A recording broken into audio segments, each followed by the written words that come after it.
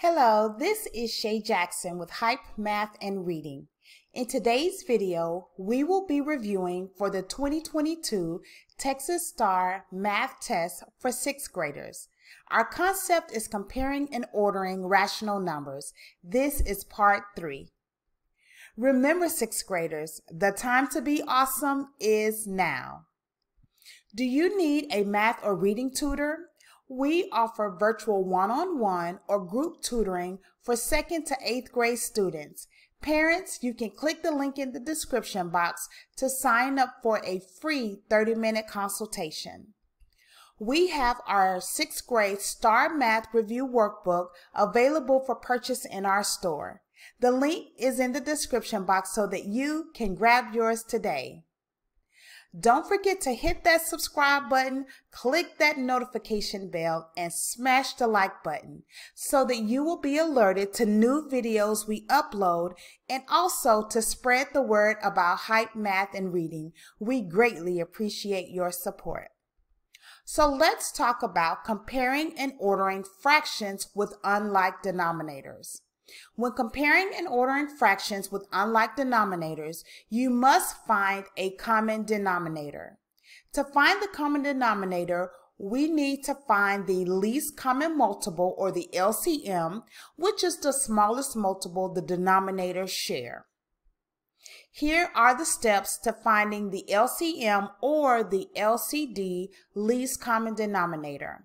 Step 1, write the multiples of each denominator. Step 2, find the LCM or the smallest multiple between the numbers. Step 3, write equivalent fractions with the LCM. Step 4, compare or order fractions based on the directions. So let's look at an example.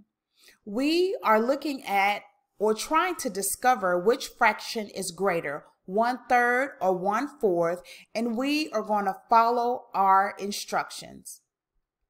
Step 1, we need to write the multiples of each denominator. So the multiples of 3 are 3, 6, 9, 12, 15, 18, 21, 24, and so on. The multiples of 4 are 4, 8, 12, 16, 20, 24. And so on. Step 2, we need to find the LCM or the smallest multiple between the numbers. As you can see, between 3 and 4, they share actually 2 multiples in our example. There are many more, but we're looking at 12 and 24. We want to find the smallest multiple, and that is 12. So our least common multiple is equal to 12. Now for step 3, we need to write equivalent fractions using the LCM. In order to do that, let's start with 1/3. Since we know our least common denominator and least common multiple are the same thing, our least common denominator is 12. What I need to ask myself is, what number multiplied by 3 is equal to 12? And whatever number that is, I need to multiply the numerator and the denominator by that number. 3 times 4 is equal to 12, so I am going to multiply my numerator and my denominator by 12. Let's multiply our numerators. 1 times 4 is equal to 4, and 3 times 4 is equal to 12. Now let's look at 1/4. We're going to do the exact same thing. We need to discover what number multiplied by 4 is equal to 12, and we need to multiply it in our numerator and our denominator. Multiply, and that number is 3. So multiplying my numerators, 1 times 3 is equal to 3. 4 times 3 is equal to 12. So now my equivalent fractions are, for 1/3, it's going to be equal to 4/12, and for 1/4, it is equal to 3/12. Step 4, we need to compare and order our fractions based on the directions. And so since we're looking for the fraction that is greater, we know that 4 twelfths is greater than 3/12. And that is it. Now let's dive into our problem. And again, you can purchase our workbook in our store so that you can follow along. Number 11 says, the table shows the amount of time 4 students practiced the trumpet one day. Which list shows the names of the students in order from the least amount of practice time to the greatest amount of practice time? Ryan, A. Ryan, Jacob, Cole, Gus. B. Cole, Jacob, Gus, Ryan. C. Ryan, Gus, Jacob, Cole. Or D.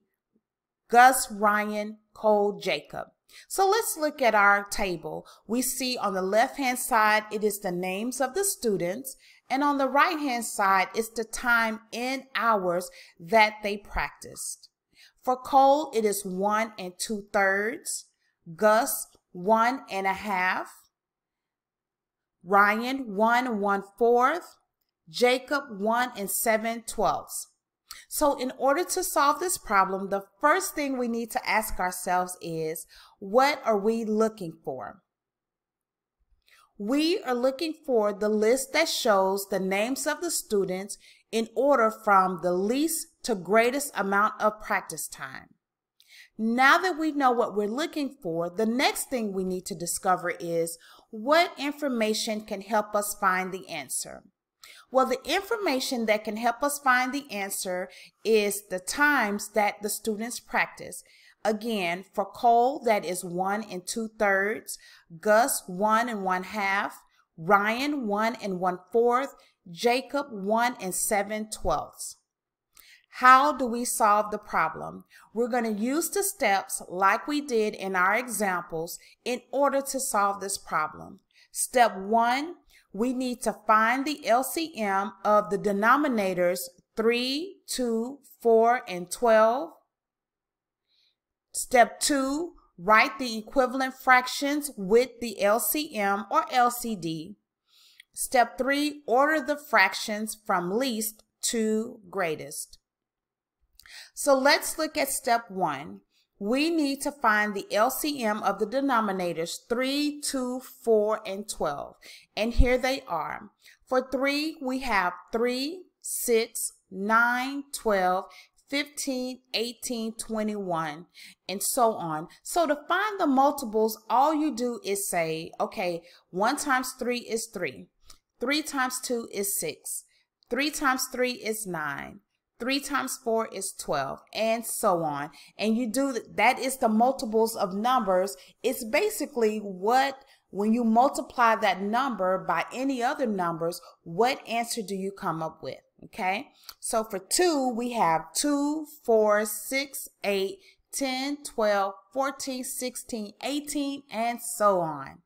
For 4, we have 4, 8, 12, 16, 20, 24, and so on. For 12, we have 12, 24, 36, 48, and so on. So in looking at our numbers, we see that we have the 12 highlighted, and that is the common number between all 4 of the numbers. So now that we know that our least common multiple is equal to 12, next what we need to do is find the equivalent fractions using our LCM or our LCD.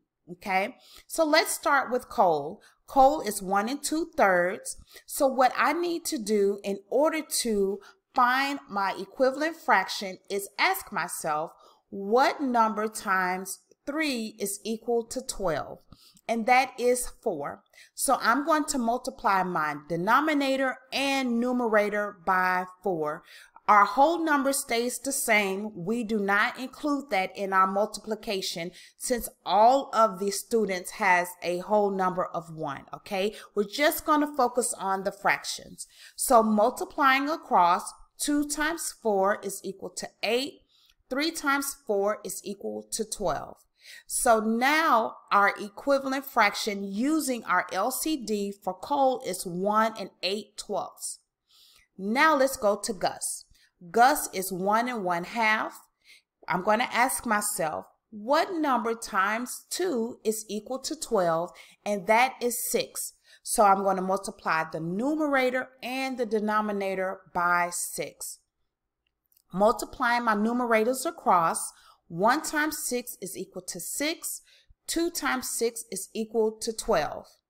So our equivalent fraction for Gus is 1 6/12.